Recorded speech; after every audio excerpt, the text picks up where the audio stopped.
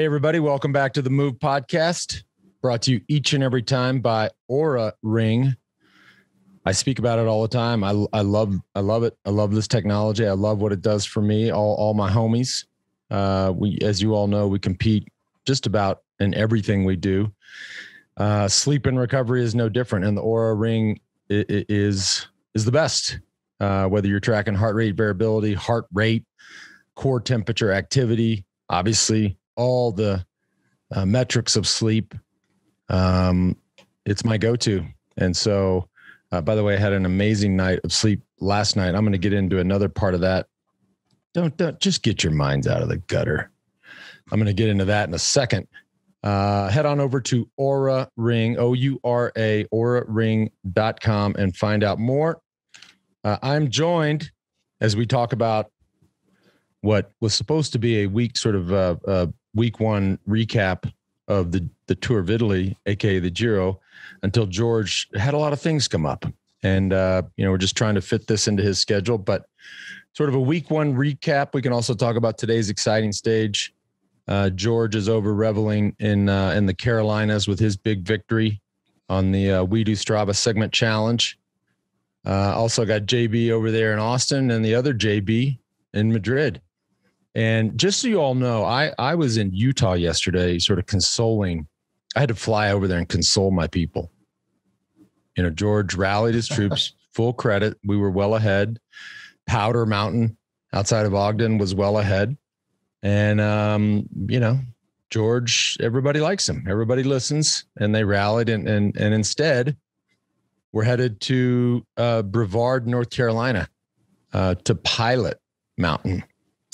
So, George, congratulations. And to my peeps who I was with in Utah yesterday, I am so sorry.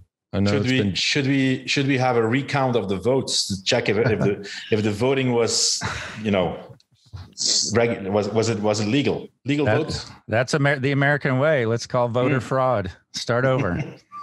Well, I definitely want to thank everybody for going on the We Do website and voting for the Carolinas. I put a lot of effort into that. Lance and a couple of members of our team called me up Friday and said we're over 500 votes behind. That Powder Mountain was up ahead. And, Lance, of course, is traveling all over the place. So I got a bunch of travel coming up as well. So for me to fly to Utah next week would have been a bit of a stretch. And I'm happy that I get to just drive to the segment and have a fun time videoing it with Lance. The good news, I've been to Brevard. That's a gorgeous town. Oh, well, that is good news. Yeah, you're going to have a good time there. It's beautiful. Yeah. Hey, before we jump into the Giro stuff, today's show also brought to you by Helix. Now, this is what I was alluding to on the sleep. Frankly, I've never slept better. And George just touched on it. We both of us are on the road a ton.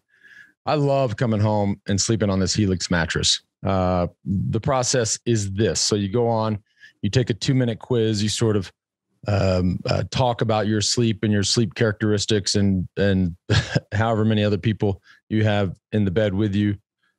Get your minds out of the gutter. I got 5 kids and dogs and, but this Helix mattress has been a game changer for me. It's won reviews all over the place, whether it's GQ, Wired Magazine, Best Mattress.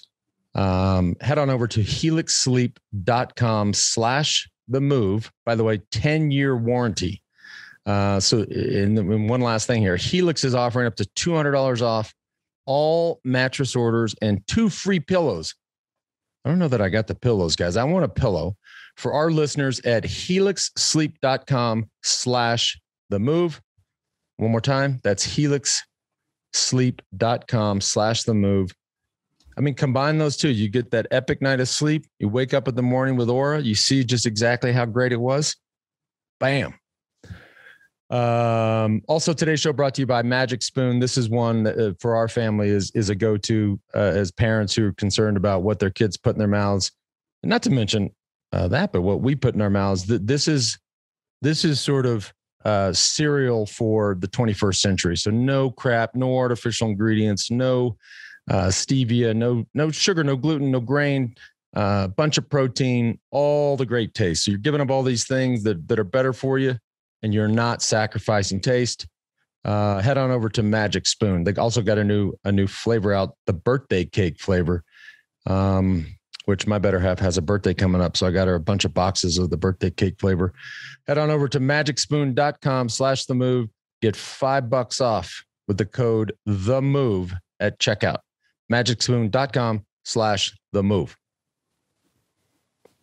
So it's been, in full disclosure, you guys follow this a lot closer than me, but this has been an exciting, lots of stuff to talk about in week one.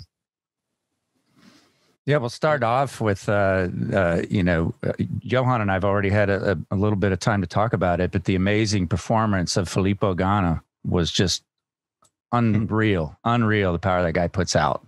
I don't know if you guys got to watch that. In terms of average speed, everybody, I mean, he obviously was next level, but everybody is going fast. These average speeds, you look at this. Yeah, you're 55 kilometers an hour and you're like place 40, which is crazy. I mean, 55 normally you would always win any time trial. But Ghana was just extraordinary. The best times were already 57 and a half. And then all of a sudden he comes and does 10 seconds faster.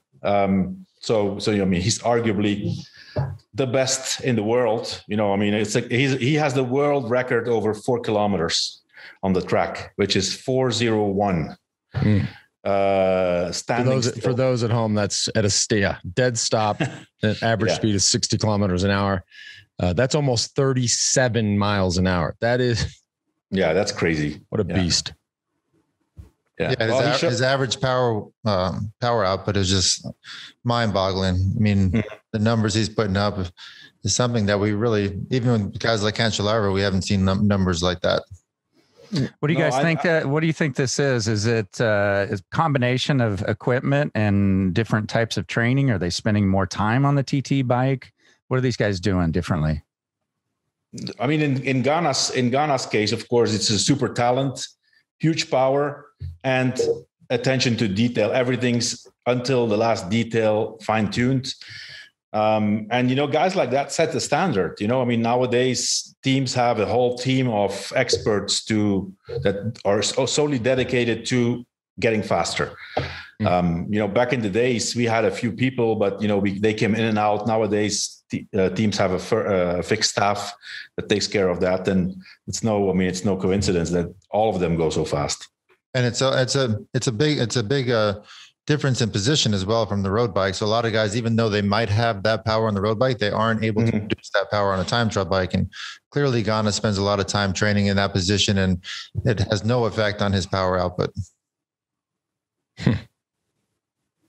He's incredible. He's just next level, I mean, and then have a guy like that on the team, once he gets the pink jersey, does a few days and then starts to work. I mean, imagine, that's like being in a sofa all day as a leader behind a guy like that. Well, you saw him today. I mean, you get on these tough roads. Forget the roads. Let's talk about the fight for position just to get there in the front. But then you do get on these gravel roads, which we're going to talk about, because I'm interested to get just an overall take, and I'm interested to hear from the audience what if you're watching or paying attention.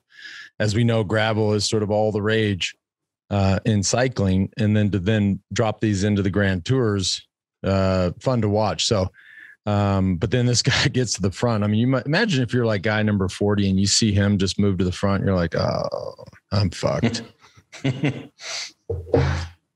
Yeah, absolutely. But a bunch of other, not big, but several things stand out. Johan, one of your pre-race favorites for at least the podium, Mikel Landa out of the race. Joe Dombrowski, an American stage win. Bernal just looks exceptional. Caleb Ewan, which we got to talk about, who was also looked great, but then abandoned, which had its own little bit of controversy that we can get into. But a lot of highlights in the sort of the first half of this Giro. Yeah, no doubt. I mean, from the second stage on, when you see Tim Malia winning the sprint in a very exciting sprint where Gaviria might have had a chance to go around him, but got taken into the barriers by his own teammate. So it started off with a bit of drama there on the first stage. No, but I think when we talk about Caleb Ewan, right? I think he is for the moment, probably the fastest sprinter. If you look at pure power, sprint power, I think there's nobody going to argue with that. Won 2 stages and then went home. Obviously, I think his initial plan was to make it to the rest day. There was still one stage that he could potentially win, which was won by Peter Sagan in the end.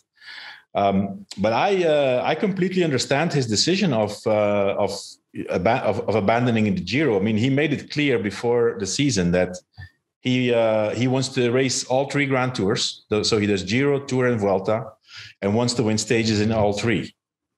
After winning 2 stages after 7 or 8 days, I think it's a smart decision to just say, okay, now I focus on the Tour de France.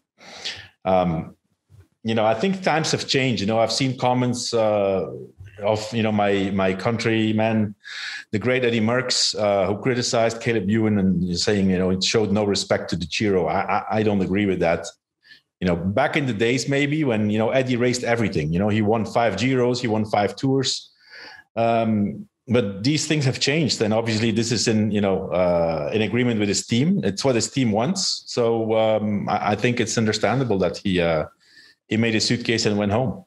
I agree, Johan. This guy's paid to win races, not to finish Grand Tours, and he set his goals clearly on in the beginning of the season, and he's accomplishing them now. Also, secondly, apparently, the rumor is he wanted to be there for the Monaco GP, which he's got a nice place there on the start near the start line. So I'm sure that'd be a fun.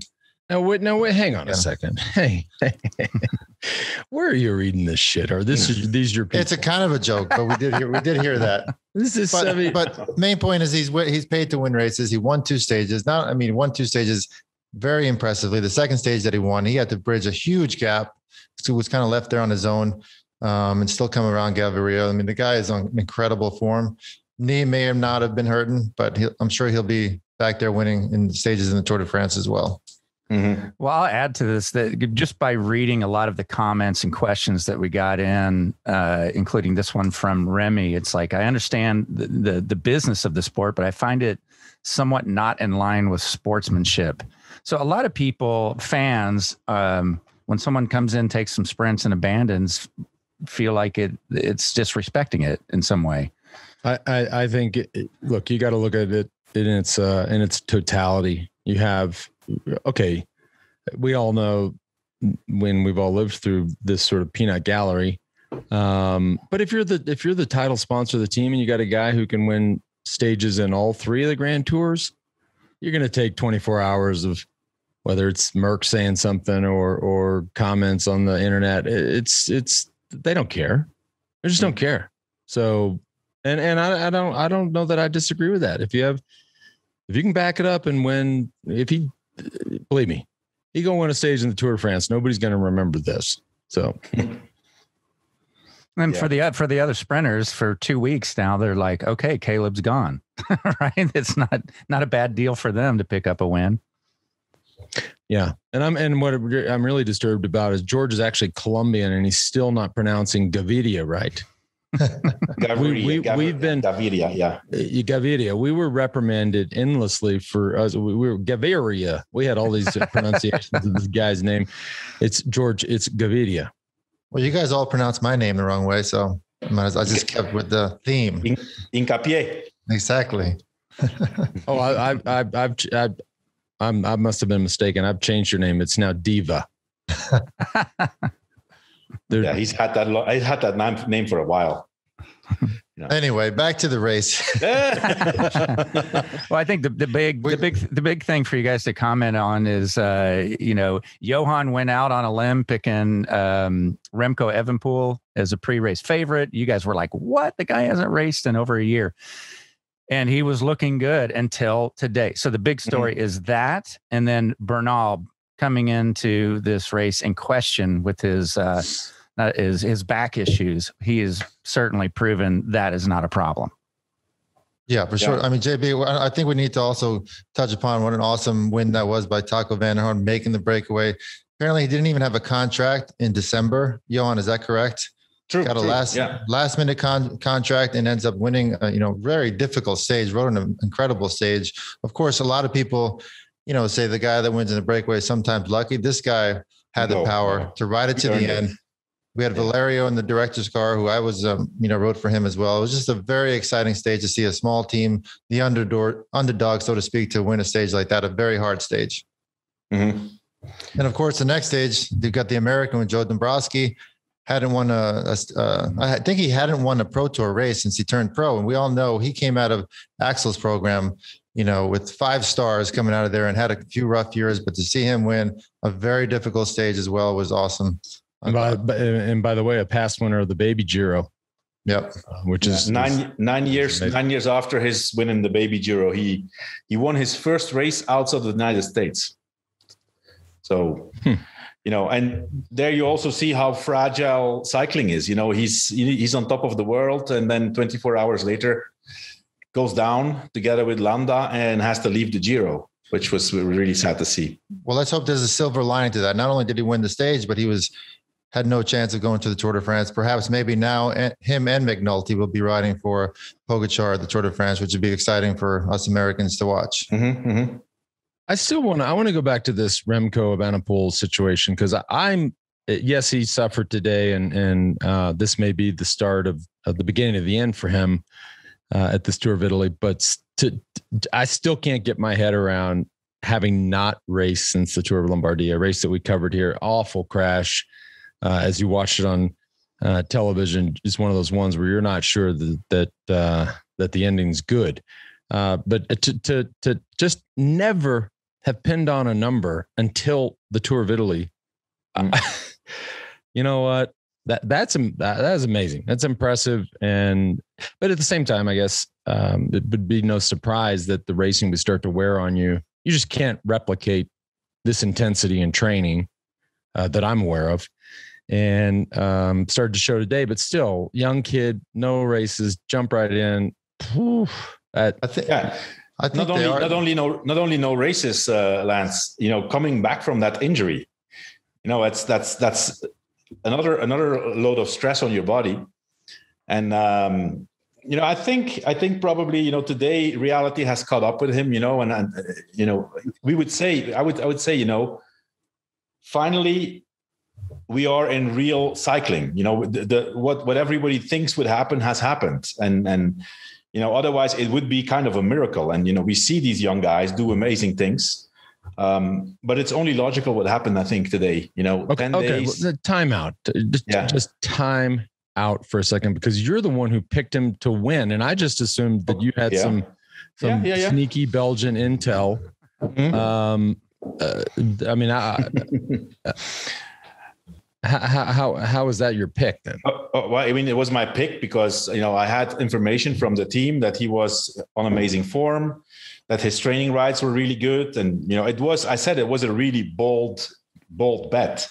If you look back, or if you listen back to our serious podcast where the real experts talk, JB squared, I said, under normal circumstances, Bernal always wins this Giro. A good Bernal. It doesn't need to be a super Bernal.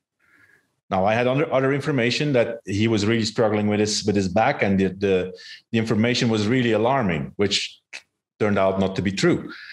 But you can hope. We see things in cycling nowadays that we say, what? Look at Mathieu van der Poel and Tom Pidcock. They leave road cycling, they go into mountain biking against the best in the world, and all of a sudden they're the two guys who are dominating. So these are times where the logical historical theories are destroyed.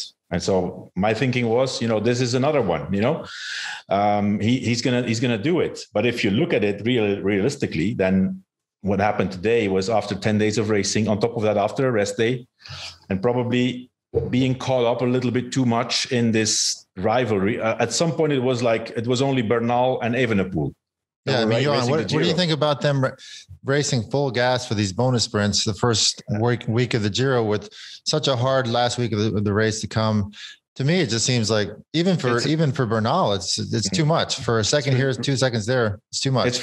It's ridiculous. It's ridiculous. Yeah. I think they both got caught up in this war of egos, right? It's like they want to show who's the strongest. For 1 second, I contacted his Evenepoel's team and I said, these are mistakes you cannot make.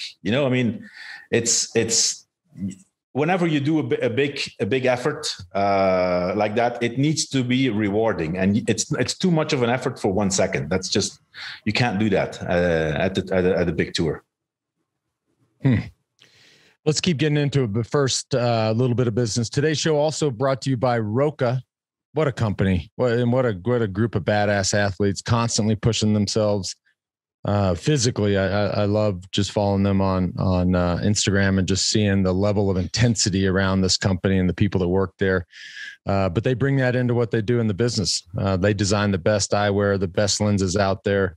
They are my go-tos, primarily on the reader front.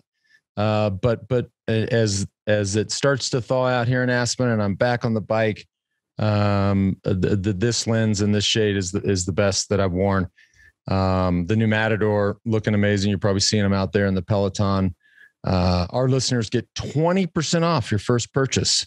Head on over to Roka, ROKA.com, and enter THEMOVE at checkout. 20% off your first purchase. Last one of the day. Also, today's show also brought to you by Joovv. It's another one I love playing around with. My red light therapy unit downstairs. It's you know what I love about it is it's almost too good to be true, right? And you think, this can't be this. Does this work? Well, in fact, there's hundreds of peer-reviewed research papers out there that show that it absolutely works. Produce more energy, recover faster, perform better, lower inflammation, which we all need, enhance your sleep, healthy skin, and increase circulation. Hey, as the great Jay-Z said, men lie, women lie, but numbers don't.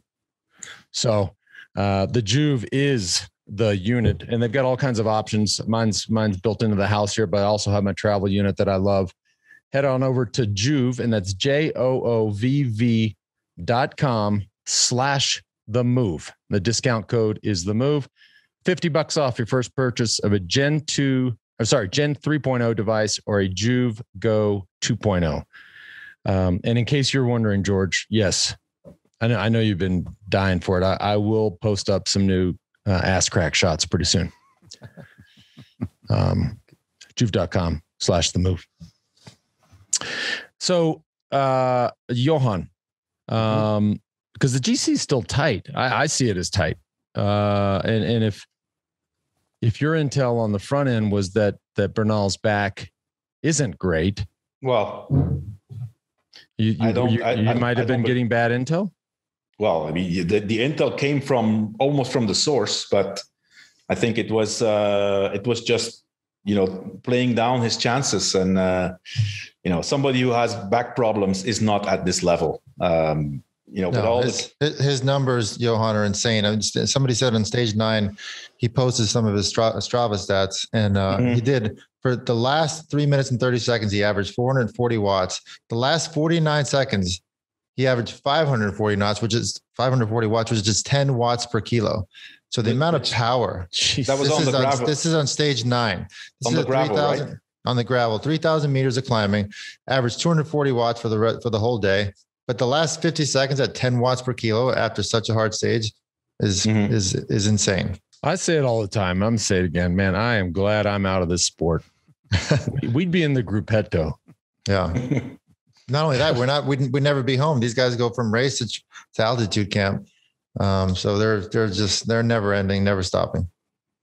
Yeah, no, but I think, the where we saw the real power, we had 2 uphill finishes until now, which really mattered. And both of them were dominated by Bernal.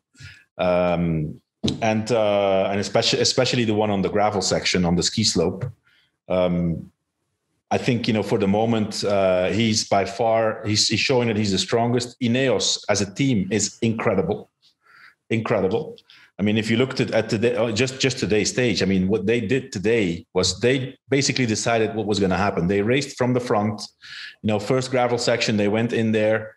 I don't know if they had any information that Remco was not feeling good or not, but obviously, when Ghana went to the front, Bernal was on his wheel, looked really comfortable. I mean, let's not forget, Bernal is an ex-mountain bike rider. This is his natural environment. And so, you know, for the moment, I think Bernal is the guy to beat. You know, it was one little thing that was really remarkable was when he won that stage and took the jersey. He said, you know, I said, that's weird. He said, it's my first win, my first stage win in a Grand Tour. That was his first stage win in a Grand Tour. I mean, we all look at Bernal as an established value in the Grand Tours, but yet he never had won a stage. Wow. That is interesting. Yeah. Yeah, it'd be interesting to see what Remco says today after the stage. I'm wondering if it was a fueling strategy that went off, but he was definitely off on today's stage. And like you said, Johan, Ineos took advantage of it. And let's not forget, they're missing their number 2 guy, Sivakov, who crashed out on stage 6. So in fact, it's not really harming them at all, but imagine if he was still in the race. Did you guys did you make anything of that moment where we saw Remco take his earpiece out in frustration and some communication with the car? You know, this is new terrain for him also. No, let's not forget this guy, since he started racing, he's been winning. He's been off the front by himself, dominating everything. Came to the professionals. First year, immediately won San Sebastian. And since then, you know, last year, won all of the races he participated in, all of them. And this is a new experience for him. You know, like being on the back and having to struggle, having to have a teammate wait for him. You know, I cannot imagine what goes through his head, but this is a reality check, of course, which I think is necessary in his development and his progress. But yeah, he must be super disappointed and super frustrated. Yeah, we'll see how he reacts from that. I mean, it was obviously a very bad stage for him. It wasn't a complete disaster. He's still in top 10 overall. I think he's sitting 7th overall. So he could still claw his way back. What we do need to point out, you know, how hard these guys are sprinting for the bonus sprints, which Johan and I agreed was is kind of crazy. But you got guys that are established, you know, GC riders like Simon Yates. He hasn't even hit the wind. I mean, and he's still sitting pretty, and I think in just over a minute behind the overall, and knows how difficult that last week can be. I don't think this race is over by any means. Sure, Bernal's, you know, got a big advantage and the strongest right now, but this race has got a lot of drama left in it. As usual, in the last week, the Giro can turn around but you know, today, if you look at that stage today, man, this was war. You know, they all came in dead. I mean, let's not forget, this is the day after rest day. Yeah. Yeah, it's rare when you see guys like Nibali just not even really showing a big effort, just sit up and just, I can't do this anymore. These guys were just coming apart there at the end. And it was really a race of attrition today for, you know, being a stage in the Giro, 11 stage of the Giro. These guys were coming in one by one, which is, you know, very rare for a standard mountain stage. You know, I always say on the JB show that Johan sees things that the rest of us don't always see, you know, in rider's condition form. And on the heels of you saying, you know, Bernal may be wasting some energy, who in the GC do you think could do, and again, like George said, could be waiting to pounce? Simon Yates? Is it Vlasov? Obviously Simon Yates. Simon Yates, you know, we haven't seen him. I think he lost a bit of time where he shouldn't have, because there were some uphill finishes where normally he's really good at. But still, you know, I mean, he has a bad experience in the Giro, was flying the first 2 weeks a couple of years ago, and then, you know, completely broke down in the last week. And you know, it's far from over. Vlasov looks really good too. You know, those days, Johan, those days that Simon kind of lost some time, it was also super cold, very technical. So there's other, you know, issues that could have been going on then. But like you said, he went from dominating a Giro for 2 weeks to cracking to perhaps maybe now doing the opposite, which would be really interesting to see if he's hiding, saving energy, and see how good he is in the third week. Yeah. He's listen, for the moment, he's climbed up. He's in fifth now, I guess. But listen, let's also talk a little bit about Peter Sagan. I agree. You know, Sagan, the way he picks the stages that the sprinters can get dropped, the way he gets his team around him, and the way he puts the herd on the peloton with his team is incredible. And then to finish it off like he did, when he won the stage, sprinting against Gaviria, who was in an ideal position. I think that's just, top class.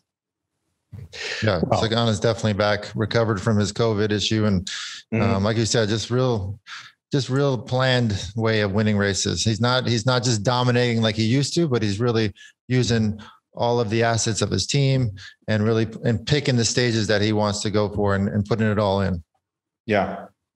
Well, when you get up there, he's been around now for decade plus. You figure it out. You got to be smart, pick your spots. Not just in as far as I watch it. I mean, just obviously getting COVID, recovering from that, telling what just the team drama. I haven't caught up on the latest. Maybe there's more to that, but that's an awkward position to be in when you got a GM or a team owner or a boss that sort of questioning whether or not you're worth it. And so that can go either way. So, but he's a tough dude and he likes to win, right? So it's one thing to, I got to win, I'm paid to win. But if you just like it because it's just in your DNA, then that's Peter Sagan. Yeah. And also this, he obviously gets highly motivated by this points classification in Grand Tours, has the Maglia Ciclamina now. And I think we're going to, let's see if the GM of Bora still has the same speech after the Tour de France. I think Sagan will go to the Tour again with the intention to win the green. And so there are talks that, he's leaving Bora and that basically the only team he could potentially go to would be the Koenig Quickstep, which will not be the Koenig Quickstep next year, by the way, because the Koenig just announced today, I guess, or yesterday, that they're terminating their sponsorship. We just learned how to pronounce it right, too. The Koenig, yeah. On the other hand, the good news for them is that Quickstep has decided to sponsor for 6 more years. Jesus. Patrick Lefevre is going to be in a nursing home and he's still going to have like a 20-year title sponsor. He's going to be there and he won't even remember that he had a cycling team. But by the way, that's Quickstep, man. Been around forever.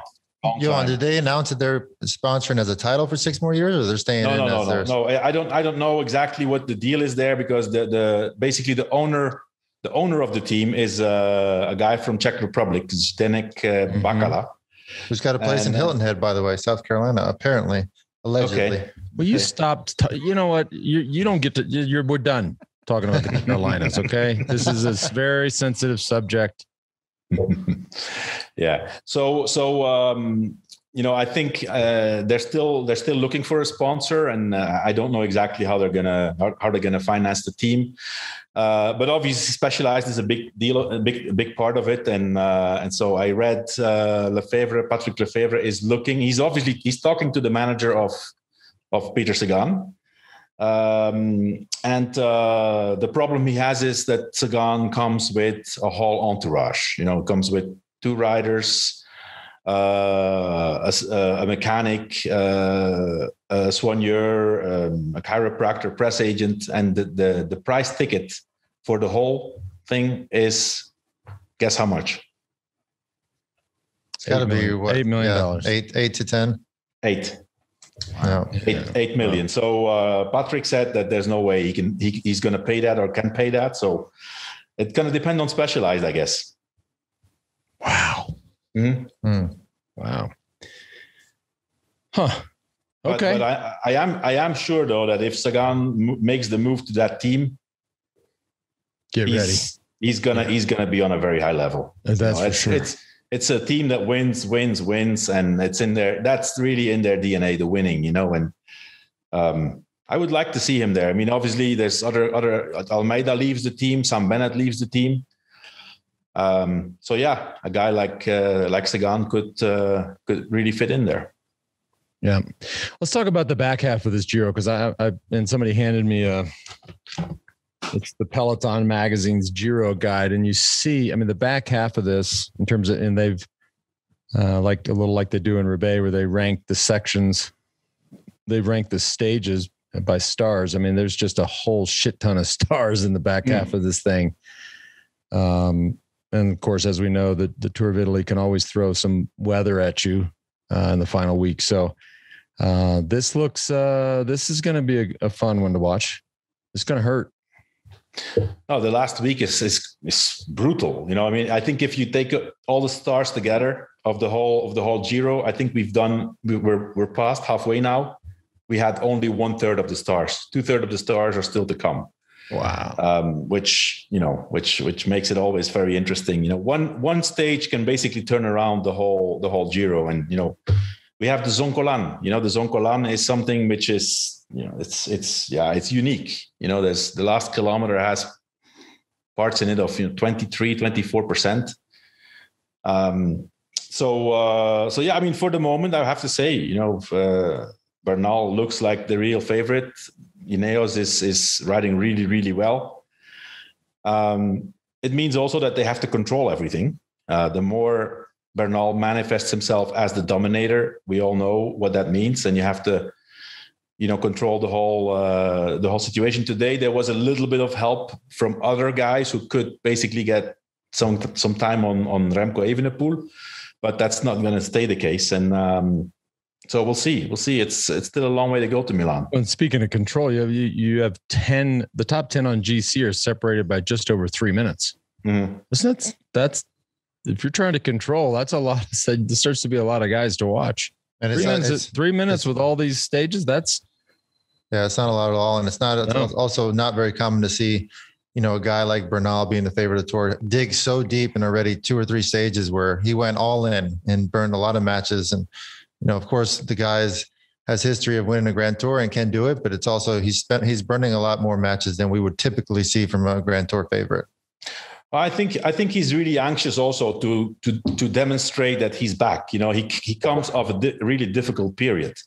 Now, won the Tour, then last year he had to abandon the Tour, had lots of issues with his body, with his back, with his muscles. So obviously, you know, and we could see how emotional he was. And you would say, okay, you know, he just took the pink jersey, won a stage in the Giro, but, you know, the guy won the Tour already. So what's the big deal? But I think the emotion that he was, you know, showing was that, yes, he was finally back after such a difficult time. And so it might be that he's a bit too hungry and a bit too generous with his efforts. You know, of course, you know, he's Colombian. Normally his preferred terrain still comes, you know, in the high mountains. So, you know, we'll see. Yep. We shall see. JB, I think you got some notes from I do. Yeah, from our peeps. We're getting a lot of questions and comments, but first I wanted to tackle this one. This comes from Graham. He says, my mom was recently diagnosed with endometrial cancer. She just had surgery. We will find out the full extent of her condition in about a week once the pathology report comes back. You think Lance could say hi and cheer her on? She loves Lance, and I know it would lift her spirits. Her name is JC. So I'll pull this clip if you want to give her a few words. Well, JC, yeah, absolutely. We're, you know, all of us here at the Move are thinking about you, pulling for you. I've certainly been there personally. Most of us here have been through it with loved ones. So not the easiest time, but just know that you're loved and you're thought of. And if we can ever do anything to help, let us know. If your initials are any indication, you got some superpowers there. So lean on those and keep us posted. JC strong. All right, Graham, we're going to send that over to your mom or later today. Here's a fun question, and we'll wrap up on this. If you guys had not become professional cyclists, what would you have done? Oh boy. And you know what would make it even funner is if we didn't answer for ourselves, but instead, you know, I sort of answered, I would like to be answer for George. Okay, let's do that. Yeah. All right, I'll go first. Okay. Who are you answering for? I'm going to answer for you, Lance. I think you would have been a WWF wrestler. Well, you know what? You are such a dumbass. It's not even WWF. That's the World Wildlife Fund. It's now, they had to change the name. It's WWE. Okay, whatever. You got it though. And you know what? I didn't expect that. But I like it. I grew up watching wrestling, In Dallas, we had a kind of a janky thing, Friday night wrestling. They had everybody, man. The Von Erichs, Nature Boy, Ric Flair, Kabuki, Andre the Giant. God, I could go on. And now it's become, this huge entertainment platform. But I can dig that. In fact, there's parts of me that has been like, well, wow, maybe I could still do that. At least be like the manager. So I'll speak for George. So I think no, you threw me off, George. Damn it. Y'all go first. I want to think more about what I think George would have been. George, what do you think Johan would be doing? And just got an update from Mark Higgins that apparently Lance has been invited to wrestle in a WWE match. So you still have a shot, Lance. It's not over. Let me tell you something. Going off the top turnbuckle with this back of mine, y'all, I wouldn't even be able to sit for this podcast. I can't. Those days are done. All right. What was Johan going to be, George? Wait, I got one. That's all I had. I got. Well, JB said, okay, then JB, JB, what do I think Johan would do? Oh my God, Johan can do anything because he's logical. He does his research. Speaks 5 languages. Yeah. I think he would have gone into politics. Oh. Yeah, I think he'd have been a good politician. Yeah, you like see. That. I don't think so. No, I'm not diplomatic enough for that. But you would be good at it because I think you are diplomatic. I think sneaky diplomatic. I think you weigh both sides of the fence always and make a logical decision. I don't know. I would have been in marketing. Obviously, I have a degree in marketing, so I would probably have been in that industry. I think George would have made a hell of a televangelist. I mean, what's this guy? What's this one guy that's in the damn ads come on and bike this Joel Osteen. Joel Osteen would have nothing. I mean, George stand up there with that scruff. No, I think I have the family by his side. He does have nice wavy preacher hair. There's another guy. He's from the South, now. Right? And, I know. He'd been, doing baptisms in his in his hot tub. maybe more like Kenneth Copeland. I don't even know who that is. Look him up. I don't either. Look him up. Okay, what would JB Hager have been? Oh, good Lord. I don't think that question was for me. If you weren't a professional cyclist. I think JB ended up exactly what he was meant to do, and he's a professional boat driver for his badass daughter, and he's living the dream. That's a good gig. I love it. All right, everybody. Thanks for tuning in. We'll be back soon with another update from this tour of Italy, which is shaping up to be a good one. Mm-hmm. Yeah, and tune into our other shows. Johan, why don't you show some love to those shows? You've got La Movida. So we have JB Squared, which we do midweek. JB, when we're going to do that on Thursday, probably Thursday. I know we're so off. Well, we had planned on doing Thursdays and then Sundays with the whole group, but we'll check in.